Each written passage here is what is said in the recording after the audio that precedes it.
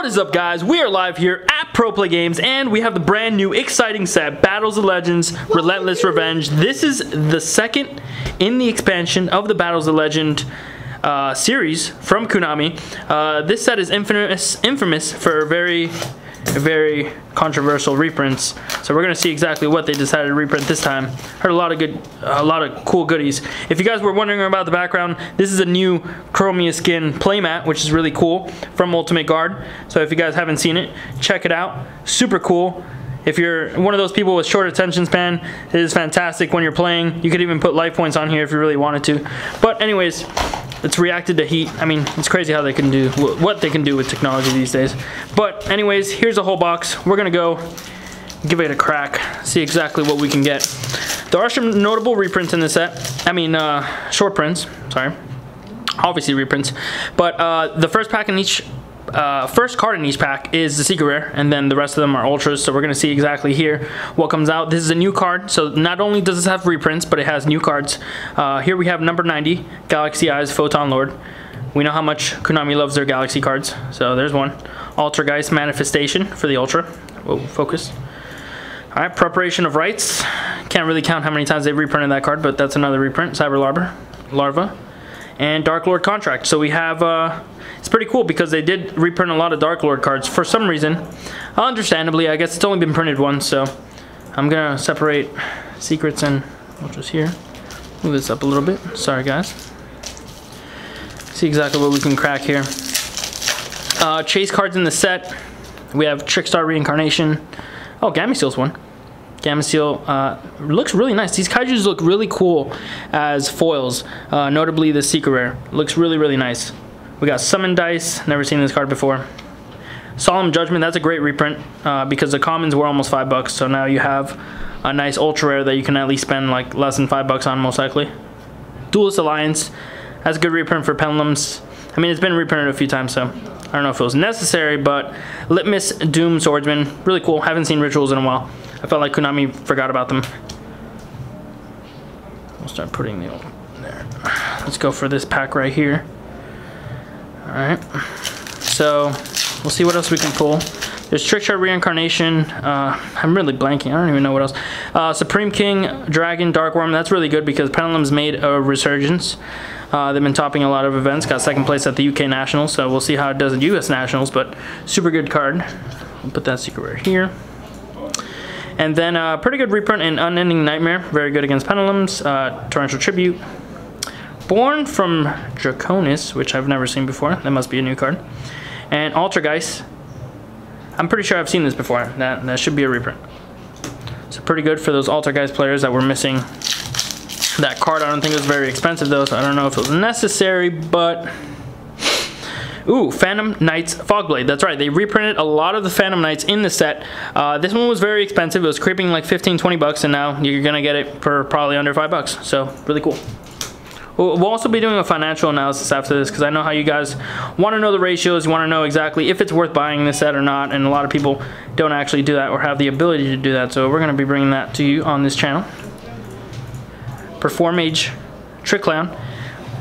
Fantastic card. I think this was long overdue for a high rarity bump, so super cool on that. Solemn Judgment.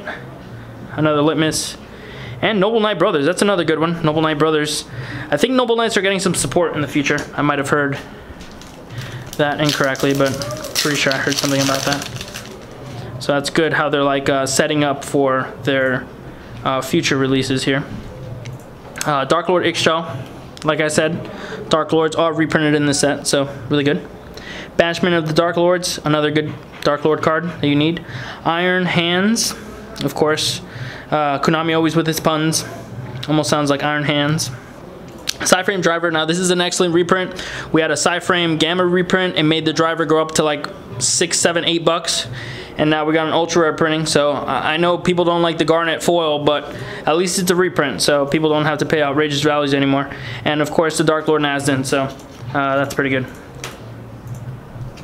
I think Ixchel before this was like 15, 20.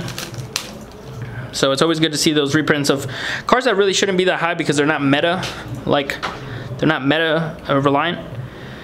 Glyph, the Phantom board. That's the first time I see this card, so it should be a... Oh, this is a card that gets the Golden Castle, which is a short print. That's one of the short prints that people are actually looking for. Very powerful card. We're going to see if that makes any type of dent in the U.S. national qualifiers this weekend. Foolish Burial of Goods, the millionth reprint, of course. You can never have enough Foolish Burial of Goods. They're trying to reprint this card as many times as they did Foolish Burial. Whoa. This card. Never seen this before, actually. Idatin, the Conqueror Star. Alright. Trickstar Narcissus. And TG Wonder Magician. Really cool. TG Wonder Magician, by the way, great reprint because this tells us a few things that Needle Fiber will be on its way very soon, and it's a very useful card in that deck. So that's a great little reprint to have and to hold on to because this will probably be the best time to get them as long as they're very, very cheap. All right, guys. So it looks like we still have a bunch of cards to go. From what I've seen on the box openings, you really can't pull every single card. So boom! Oh snap!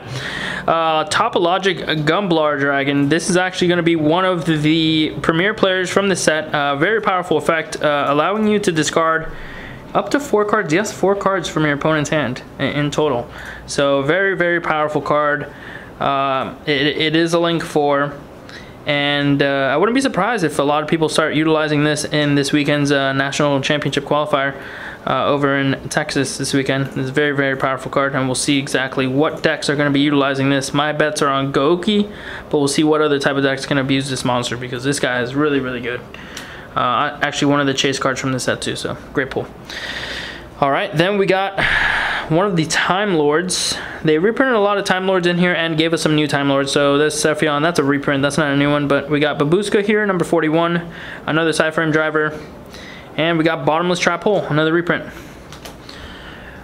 All right, so we'll see if we can pull any of those new Time Lords as well.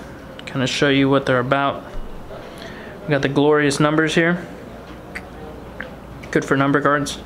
We did get some few new number cards in here, so see how that plays out. Naruto, the Moral Leader. Tenma, the Sky Star, which I think people are going to be using in Gokis, their warriors as well, and they can like special summon and spam and stuff like that, so we'll see if people use that. Dark Lord Contact, another Dark Lord card, and Cyber Dragon itself.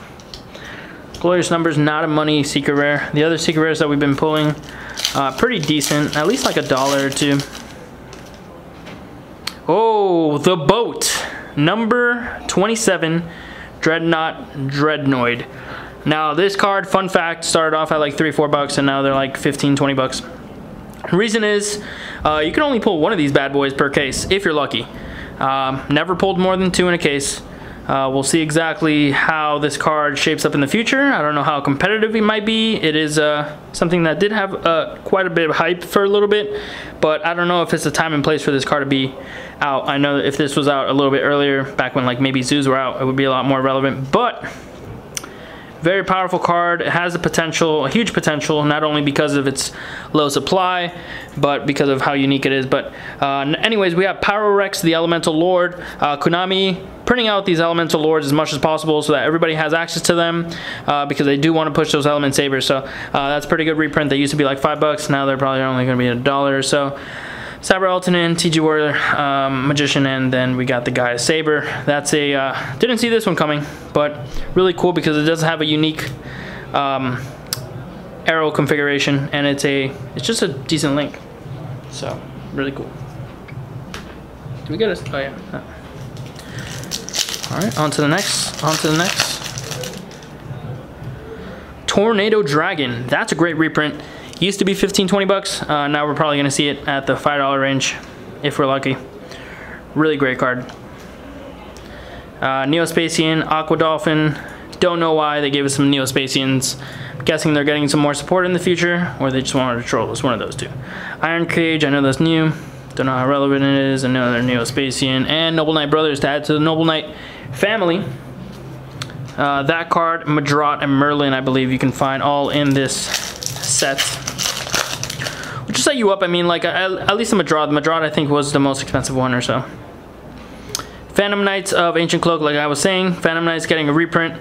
Almost all the good ones. Ancient Cloak being a good one. It was creeping up in value apparently, so that's a good one to have. Eater of Millions. I think this is one of my favorite reprints in the set. Giving it a foil version that, like it deserves, it's been getting a lot of play.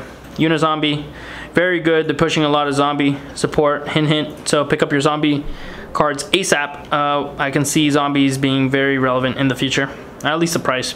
World Legacy's Heart, don't know why they gave us that. And Pumpkin Carriage, another card to add on to that whole like Golden Castle of Stormberg type mini support that we got in the set. Exclusive to this set, by the way. So if you want to play any of those cards, you're gonna have to crack this set for sure, or just buy the singles.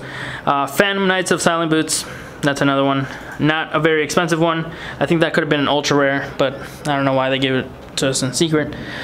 Tenma, I don't know if we went over this, but it's Skystar. Torrential Tribute, nice reprint. I like the ultra rare. Pumpkin Carriage, we saw that one already. And Trickstar Narcissus, that's a rarity bump. I don't even know if Trickstars play it. I don't even know if it's relevant, but it's an ultra rare from a common. So that's nice. People can foil out their Trickstar decks if they even play it. Living Fossil, I really like this card. It's like a premature burial, but it negates the card's effects, and it's only 4 lower monster. But regardless, I think that might be relevant in the future. It's also an equip spell, so you can get it during the whole like Goki shenanigans. Slash Draw, brand new card. World Legacy Discovery, Kaiju Files. That's kind of troll. And then Performage Damage Juggler. Jeez, focus. This looks so fantastic in ultra rare. Like the golding and the art and just everything about that is really, really nice. Looks like we have another 10 packs to go. Another Living Fossil. That's the second one. That's the first copy, duplicate I think we've gotten. Litmus Doom Ritual. That's for the ritual card, the only ritual card in this whole set. Iron Hands. Michion, the Time Lord. This is one of the brand new Time Lords that I was talking about. That this set debuted. I guess it's going to be something every Battle of the Legends we're going to get new Time Lords, I guess, but that's pretty cool anyways. And Kyoto Waterfront, I think this was a well-deserved reprint. Looks really nice, and it's a very, very relevant card. Even in non-kaiju decks, like in World Chalice, when you make the Gamma Seal and stuff like that, it's really good. Alright guys, and we're back. And we're down the home stretch here. Trying to pull the Stormberg. The Golden Knight, or the Golden Castle, or whatever. Brilliant Fusion. That's a great reprint, actually. This is fantastic. I almost treated it like it's nothing, but this is fantastic. They used to be like 15, 20 bucks, and now you're going to be able to play that in almost everything. And then you got the whole like juggler engine that you can play. So really, really cool. Another Foolish Barrel of Goods, a Rainbow Dark Dragon. That's a really random reprint, but great. I love it. Looks really cool. Dark Lord Enchantment, not really necessary in the deck, I don't think. And then Iron Knight to go along with those Iron Hands, you know? How are you gonna have Iron Hands without an Iron Knight? Alright, Union Hanger, that's great. This is probably gonna be expensive. They already had a super rare printing, so I don't know how I feel about this, but Secret looks pretty nice, and I think that's a very good reprint, because it used to be just starter deck exclusive and then OTS, so now you're able to get it another way. Madrot, fantastic reprint, already went over. Solemn Strike. Now, Solemn Strike, wow. Konami really just scrambled for this one. Ultra rare, so that at least they didn't get us that way, you know, by making this a secret rare again. But ultra rare, I think that's really value. It's going to get a lot of people with Solemn Strike in their hand, but I don't know how relevant Solemn Strike is now in this day and age, in this format where you don't even play traps almost anymore. Covert Contact. And Kaiki, the Unity Star. So that's another Unity Star warrior card that you can play in that Goki deck of that iteration of the Gokis with that engine. Like I said, don't know how relevant it's gonna be, but it's there. Prenzisin. Okay, so funny story about this card. They didn't want to use Princess because they were like trying to dodge the whole like Disney trying to like somehow lawsuit them or something like Magic did with spells and Magic cards. But yeah, this is pretty much Princess in German. And so everywhere else in the US, or everywhere else in like in Europe, this is actually called Princess, which is really troll. And then here it's just not. But yeah, Banishment of the Dark Lords, Eater of Millions, Cyber Dragon, another reprint, like 50 billionth reprint, and it's been ultra rare like at least 5,000 times before. And then a full Metaphors Alkahest, which is interesting. I mean, I don't know. Like I said, there's a lot of irrelevant cards that they reprinted in this set, but they did a good job. They had some like really chase cards in here, and then kind of sprinkled it with a bunch of irrelevant shiny stuff. Glass slippers, an equip card, very good for the princess card. It's funny because you know what they were trying to do, but they were trying to like dodge it, you know, not get in trouble. Slimy. Pyrex, manifestation. Hayate, the Earth Star. I think that's another one of those star monsters. And then Windrose, the Elemental Lord. Like I said, they're reprinting a lot of the Elemental Lords so that you can play those Elemental Sabers. Moulin Glacia and Grand Soil getting a reprint in the special editions, and now the other Elemental Lords coming in here. We got another Metalfoes card for some reason. Metalfoes Mithrilium as a secret rare. Pretty bad, only like 50 cents, but I'm a duck. This guy's pretty cool, actually. Really cool foiling, ultra rare. I think that was a good rarity bump for that. Unizombie, Born from Draconius, and Sandion, the Time Lord. So that's a new Time Lord. Really cool. Adds to the Time Lord family. Don't know how relevant these are going to be. So far, out of all the Time Lords that we've gotten, I think only one has been really relevant, and it's been Zaphion, because it was very good against True Dracos and back row decks. But another Mithrilium. That was pretty unfortunate. 2 back-to-back Mithriliums. Unending Nightmare. Cyber Eltonin. I mean, they're really pushing the Cyber Dragon agenda here with Cybernetic Horizons around the corner. Might I say, Cybernetic Horizons on the horizon. But I don't know how relevant it's going to be. I'm sure they'll push it and make it relevant, hopefully. But Konami tries to make things relevant sometimes, and they just don't fully follow through. So take that with a grain of salt. Infinite Light. I don't know what this card is. A Time Lord card. Okay. Solemn Strike. Once again, Gabrion, the Time Lord. That's another Time Lord there. That's another new one. Whoa. Focus. It's a lot of text. Iron Knight. Neospacian Hummingbird. More Neospatians for those of you who couldn't get enough of them. I remember when they pushed them back in the day with like the baby versions of them and all the crazy spell cards, and they never really did anything. Another one of those Phantom Birds that search you. The Gold Castle, which we have yet to pull. Hopefully it's in those last 2 packs. But yeah, Medion. Don't know if that needed a reprint really. Guess they gave it to us anyways. Babushka and World Legacy's Heart and another Damage Juggler. Alright, please, one time. I know we've been getting pretty lucky on all these on camera box openings, so can't really cry if we don't get it, but it's right here. Ah, damn it. Alright, Iron Call. That's the, well, Iron Draw, sorry. Iron Call is another card, but this is an Iron Draw. That is a pretty interesting effect. It's revolved around machine effect monsters, so that might be relevant in the future. Another new Time Lord, Halion. Summon Dice. Windrose, Duelist Alliance. Last pack, ladies and gentlemen. Can this be? Can this be it? Oh, it's a trap card. Damn it. Infinite Light. Awful. Iron Cage, pre-prep. Oh, pre-prep. That's pretty cool. That's a good one. Raffion. Jeez, I feel like they're running out of ideas on this. And Waterfront. Alright guys, that is the box opening. We're gonna clean this up and give you a little overview in just a moment. Alright guys, we are back with a final breakdown, and we got a financial analysis for you guys too, so we know exactly how much we made out of this case. So first we had Brilliant Fusion sitting at about $4. Of course these prices are obviously due to fluctuation and stuff like that, but we'll see exactly what they settle out to be. But these are the current prices rounded down. Ixchel sitting at about $5. The Gamma Seal sitting at around $5 as well.